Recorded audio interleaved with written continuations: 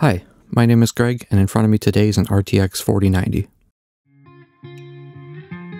This card was sent to me for a repair by a member of the overclocking community.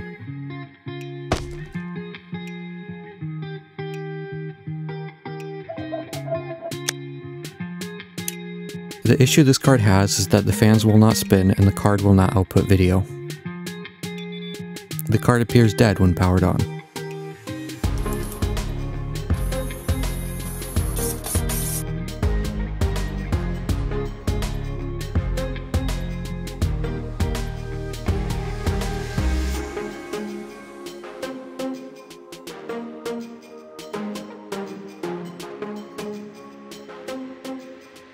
After some hunting under the microscope, we can see the particular component responsible for this card to be operational was knocked off by the owner while installing a shunt mod.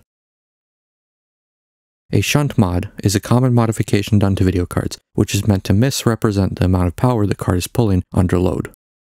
This allows overclockers to manually set higher performance settings, getting more power for not a lot of extra money and time.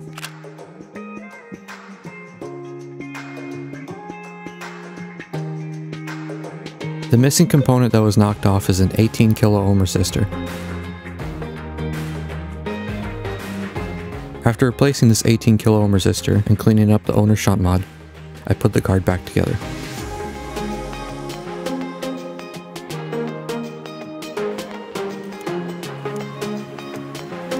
Powering this card after the repair, we could finally see a video signal.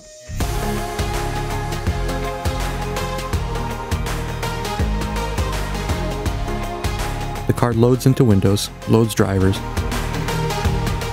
and successfully completes benchmarks. While the owner of this card was attempting to install a shunt mod, we can see that there had been some complications in the installation process.